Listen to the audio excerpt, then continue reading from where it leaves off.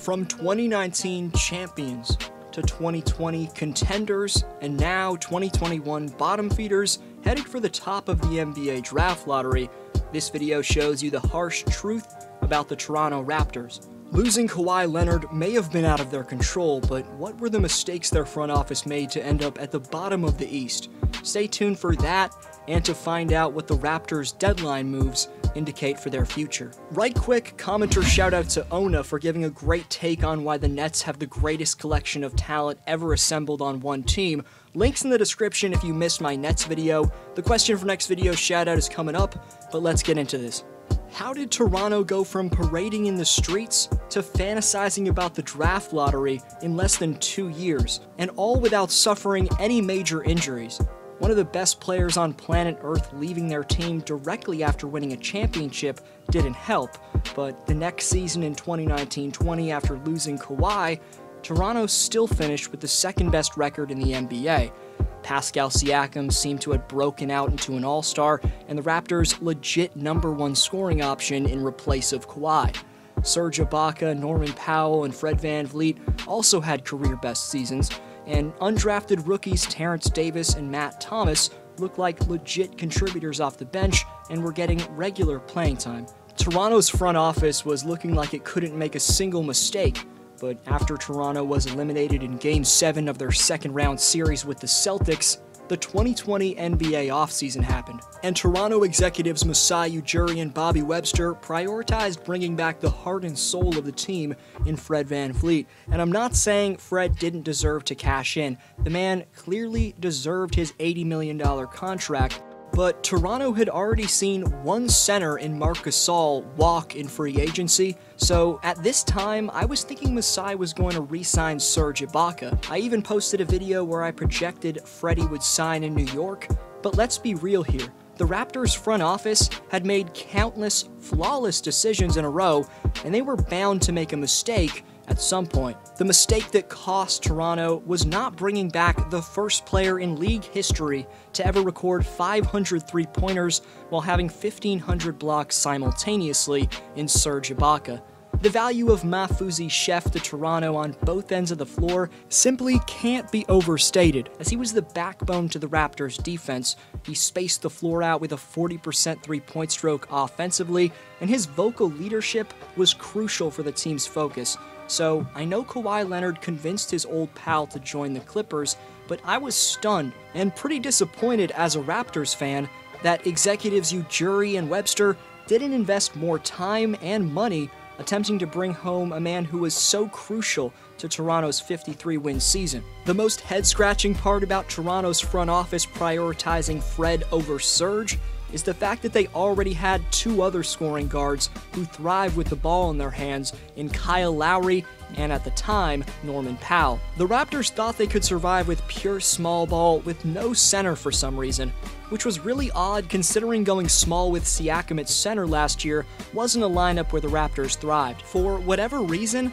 Nick Nurse benched Ibaka in the final minutes of Game 7's second round last playoffs, and Nurse constantly tried Siakam at the 5, and it never worked. Serge should have been on the floor for a lot more time, including in the final minutes of Game 7, and Toronto's front office never realized the mistake that Coach Nurse made, which is something that's become a theme. Nick Nurse was the Coach of the Year in 2020, but this year, he's really been struggling to manage the mentality of his squad, and one of the reasons for that is not having a leader like Ibaka to help guide their team on the floor. But Toronto's front office will live and die by their head coach, as despite having an impressive assistant in Adrian Griffin, who's seeming like he's ready to take over as the main man in charge next year, Toronto's extremely committed to the coach they think won them the championship in 2019. Nick did throw an elite box-and-1 on Stephen Curry to shut him down, but let's be frank, if it wasn't for Kawhi's heroics and Masai's roster around him, in Lowry, VanVleet, and Pascal stepping up, the Raptors wouldn't have secured their first championship. To be fair though, Nick Nurse was a much better coach back then, as he was the rookie coach who had no ego or hard feelings towards anyone. Nowadays, he's far from the players coach he once was during the Raptors' championship run, as the Raptors front office fined Pascal Siakam $50,000 for even arguing with Nurse. Nick's constantly made excuses for his team's situation instead of leading them through it like he's paid to do. And this man also seems to be struggling mightily in the post-pandemic world. Nurse said this after a loss early in the season, quote, "I mean, I literally haven't left the hotel on our road trips yet. It's like you go to a city, you stay in a hotel. It's not like we're going out and doing a heck of a lot of bonding," end quote. And watching every game for Toronto, I can tell you Nurse has kept up this type of negative mentality, excuse-making type of mentality all year, which has killed the team's mantra. This man, Nurse, has turned Siakam into the scapegoat, but I'm sorry, it's time for the guitar player for the Arkells and Coach Nick Nurse to take some blame himself. I think Masai Ujiri needs to get it out of his head that this is some kind of generationally great coach and get back to managing the team like he did from 2013 all the way up until the 2020 offseason. 3 days before the 2021 NBA trade deadline, the Raptors took their 9th straight loss at the hands of a team who just lost 20 straight themselves in the Houston Rockets. It was likely at that moment where Toronto's front office finally realized that this just wasn't going to be their year, because here's why it's evident that the Raptors are tanking with their actions at the deadline. Norman Powell is one of 5 NBA players averaging 19 points per game with a 60% effective field goal percentage, with stars Zion, Jokic, Levine, and Christian Wood being the only other players to do that. Not only did the Raptors trade their best player Norman Powell at the deadline, but this team is dead last in rebounding and didn't acquire the center that this roster desperately needed. To me, that's the clearest indication that this team's realized it's time to flee for Mobley and fade for Cade.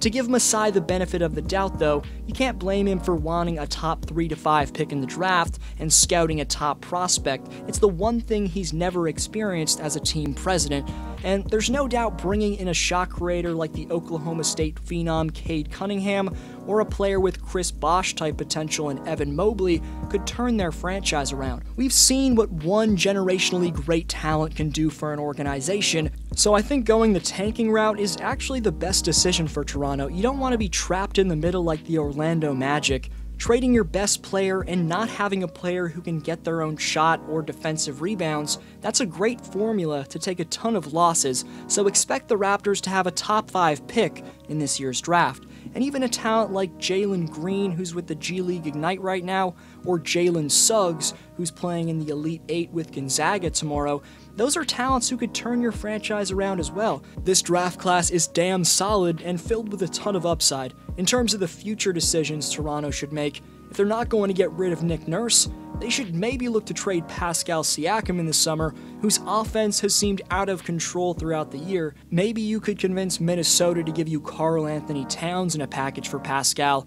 But for NBA videos like this, be sure to subscribe so you don't miss a single video. I've got tons of dope topics on the way for you that I can't wait to post, so subscribe for that. But for a chance at next video shout out, what's been the main problem for the Raptors in your opinion? Let me know your thoughts down below. This was D-Flow, and I'll see you next time.